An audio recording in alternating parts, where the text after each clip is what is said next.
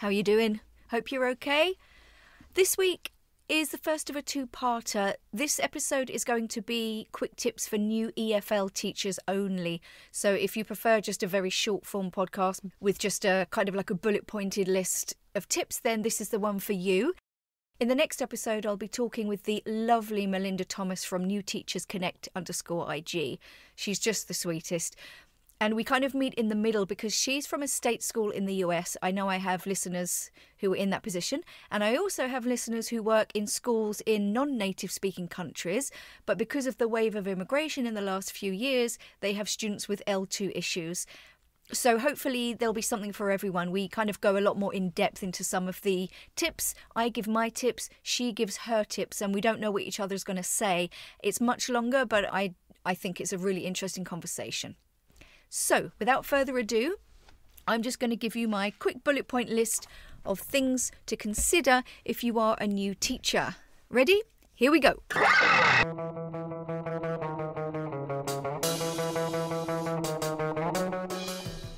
Hi, this is Erin, and welcome to Everything EFL, my little podcast about English language teaching and other teachy stuff too. Credit and honourable mentions will be given during the episode or in the show notes. Let's crack on. Okay, so as a new teacher, you're going to get a lot of students asking a lot of questions that you're not going to know the answer to straight away. Your mind goes blank. Please do not blag. Say, I'll tell you tomorrow, okay? That's all you have to do. I'll do some research, I'll ask my colleagues, I'll tell you tomorrow, or I'll tell you after the break. Ask your colleagues, come back. If you think it's worth it, put aside 5 minutes in your next lesson to explain it. But I think students really like this. They feel like you're really trying your best to help them. And it's a good learning experience for you too, because you kind of learn in the right way. You go and you do your research. Next, stop talking. It's not your show, okay? If that's your thing, go into TV, I don't know. But you are there to facilitate, to explain, to instruct. And it really, really annoys me when teachers use this classroom as their own personal stage. And I've seen it when I've observed teachers before. It's very frustrating because it's just like a performance. It's not a performance. You're not a performer. Lower levels. Obviously, you're going to have to talk more, but you can ask lots of questions so that students get used to question forms. It keeps them on their toes. Okay. Now, if students do ask a question, even if you do know the answer, throw it back to the class. You may get met with silence, but then that's when you say, okay, get into groups, have a chat, I'll give you a minute, talk about what you think the answer is, and then see what they come back with. If no one knows the answer, then you can talk. Resist the temptation to explain all the time, okay? Even if somebody says, teacher, what's a frog? Show them a picture on Google. That visual stimulus is much better than you trying to describe it or trying to draw a picture. We've all done that and failed miserably. Another thing as well, we get taught in our CELTA courses or our teaching courses is concept checking questions and instruction checking questions. Use them. They're a brilliant tool. So again, you're not just sort of talking, you're not feeding the information to the students. You're asking them questions to see if they understand what you're saying. Never assume the student understands. Never say, do you understand? Now, if you need to know more about concept checking questions, look it up on the internet. Find good examples. I might even do a podcast on it actually in the future. Yeah, that's a good idea. Next one. Always encourage as much communication as possible, even at lower levels. Now, obviously this is difficult, but I have what I call a student prompt sheet. So in the mornings, I will give them a list of questions. What did you do yesterday? Things like that.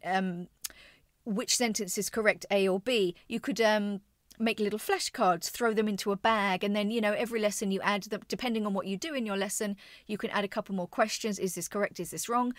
Put the correct preposition in this sentence, things like that, and then throw all these things into a bag. And as you're adding to them, you just end up with this big bag of questions and prompts, and students can come in the morning and they can just dive into the bag, test each other, stuff like that. So like I said, if you write 1 or 2 cards every lesson, very soon you'll build up what I call a bag of stuff. Next, always ask more experienced teachers for help. This is so important. Staff rooms should be a place of nurturing, a place of communication, a place where you can vent your frustrations about your students, all of that. But mainly, you should feel like you can ask anyone in that staff room for help. Next, review, especially at lower levels. I did read somewhere, in fact, I think it was on Ollie Richards' podcast, I Will Teach You a Language. He says your lesson should be 80% review, 20% new information. Now, I think he was talking about if you're learning a language individually, but I don't see why you can't apply this in some way to the classroom. Don't just go on to the next thing. Don't think the information is stuck in their minds just because of your fabulous context-laden lesson. 24 hours have passed. A lot can happen then. They've got a lot of other things going on in their lives. So review. Now, this is a big one. Don't be intimidated by the amount of time it takes you to prepare. This will improve with experience. I promise you it will. I mean, I remember sitting there crying, spending hours putting together a 1-hour lesson plan for my CELTA course. And I was thinking, how is this ever going to, how am I ever going to, have a life if I'm spending 7 hours preparing a 2-hour lesson? It does get easier, I promise. Which leads me to my next point is, organise. Save any materials you make or copy. Put them in a file, be it paper or electronic, it doesn't matter. Use a file for every course book you use. You will use it again, so keep everything you use together and you just save bags of time in the end. If I'm going on to New English file, intermediate, Unit 3, you've already got it there, you've already got the materials cut out, you've got your photocopies, all of that makes so much sense. Now, again, going back to leaning on your colleagues, use the experience of these colleagues to build up a bank of fillers and warmers and things like that. Has anybody got a game for this? Has anybody got a game for this? Because there will be times when you'll only have 5 or 10 minutes left at the end of the lesson. Can't really finish what you're doing, or you don't have enough time to start something else. So you just think, I remember that game. Play it.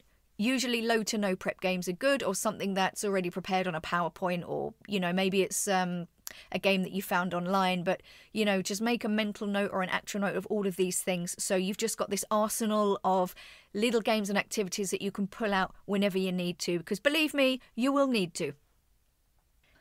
Okay, so lesson plans, lesson ideas. Don't be afraid to take risks. I've said this before, some ideas will bomb, some ideas will fly.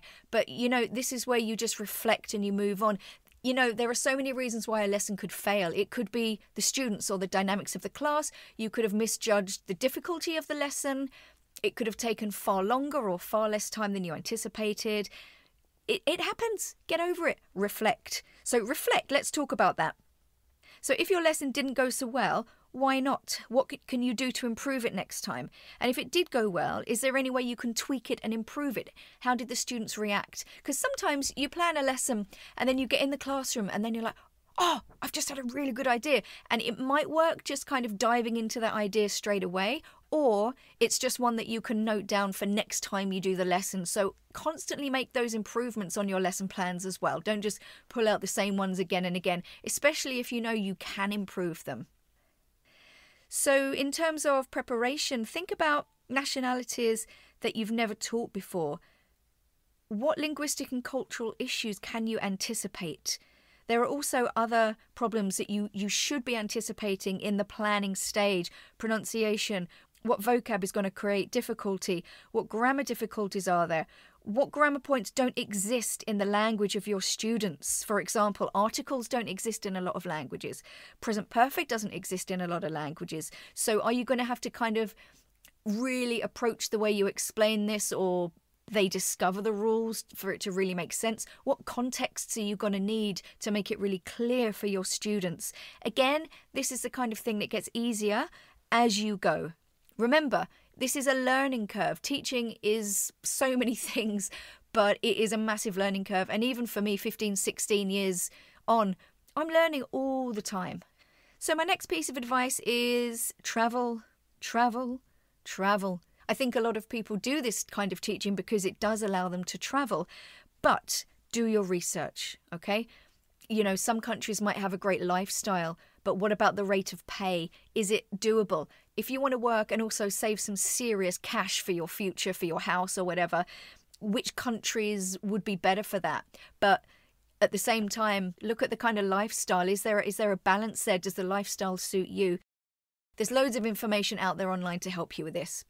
And also, talk to teachers in staff rooms. Invariably, they've travelled. I don't think I've met a single teacher who hasn't worked in at least one foreign country. Okay, so in terms of job hunting, be prepared it might take some time to get into a school, a language school full time. If you're looking for summer jobs, which is invariably a good way of kind of getting your foot in the door of some schools, I wouldn't apply for jobs any later than April. So if you're looking for a summer job, start applying in April. Otherwise, what will happen is the good schools will pick and choose the best teachers or the teachers who apply, and you'll get stuck teaching in a maybe not so reputable school whose lack of organisation means that they're just trying to find whoever they can at the beginning of the summer.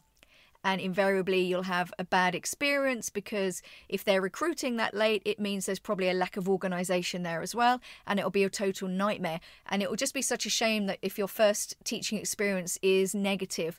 Having said that, it does happen a lot. My first experience was doing 6 weeks in a summer camp just south of London. And I mean, I had a brilliant time and I learned a lot, but organisationally it was an absolute joke. Unfortunately, you will find a lot of schools like that, which leads me to my next point. Be prepared for an industry that is unstable and it doesn't protect its teachers. Be prepared to meet a lot of dodgy bosses. If you want to know a bit more about this, check out episode 23, where myself and Shane talk about owner types. Strap in. So look online for forums and for websites for, recommendations for good schools, and also blacklist websites that have schools to stay away from. And my final point, and I know this isn't possible in every country, but if you can, join a union. Now, in Ireland, the unions are slowly gaining strength. They were doing very well just before the lockdown and things started to be moving. They were working towards legislation being introduced to protect EFL teachers and to get them more included into the wider sector of teaching. Unfortunately, the pandemic has kind of put the kibosh on that for the moment, but fingers crossed that'll get moving again. So that's it, guys. I mean, look, I'm sure there's a million things I've missed out here, so I'd love to hear your comments on social media. If you're an experienced teacher listening to this, please comment on Facebook, Twitter or Instagram and put your advice there as well, so that new teachers can get as much as they can from this episode. So I think I'll leave it there for the moment, and I hope you have a lovely week. Please tune in next week for my conversation with the gorgeous Melinda Thomas from New Teachers Connect. Bye.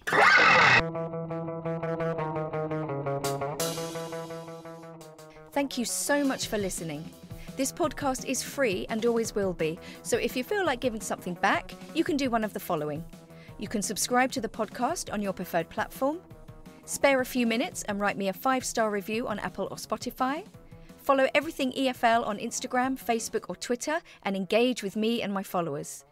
If you would like to contact me, my email is in the show notes. Finally, and most importantly, share this episode on social media and tell your colleagues. Share the love. Bye.